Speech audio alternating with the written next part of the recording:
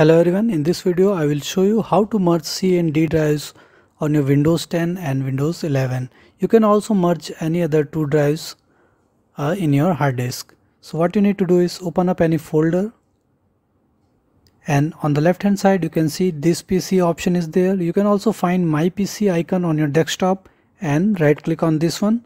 Now click on the second option, that is manage here. Now it will open up a small window called computer management. Okay, now on the left hand side you can see one of the options as storage here. Under storage there is disk management, click on that. Now disk management will list all your drives along with capacity and free space. Now here you can see I have C drive, then there is D drive, then there is E drive. Okay, now you can see two D drives, however they are only one.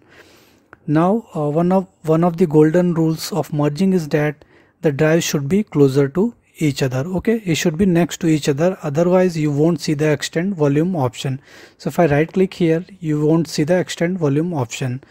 Now suppose I want to merge this D drive with the C drive. Okay, so you need to back up the D drive. Okay, if there is anything important, then you should back up the D drive because this drive will be deleted. Then only it can be added to C.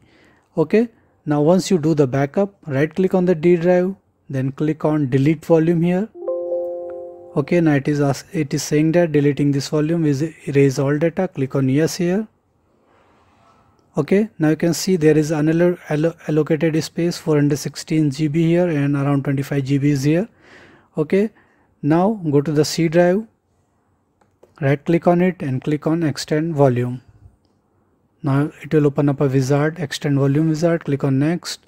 Now it will list all the disk, all the unallocated space that is there inside this selected one. Okay, now click on next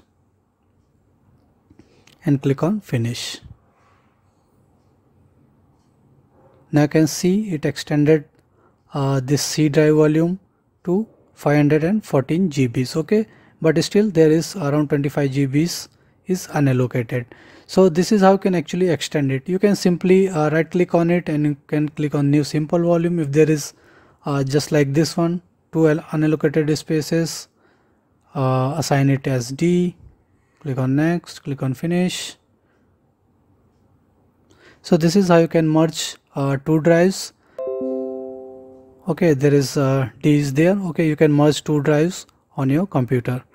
So thank you for watching the video. Please like it and subscribe to my YouTube channel. Thank you.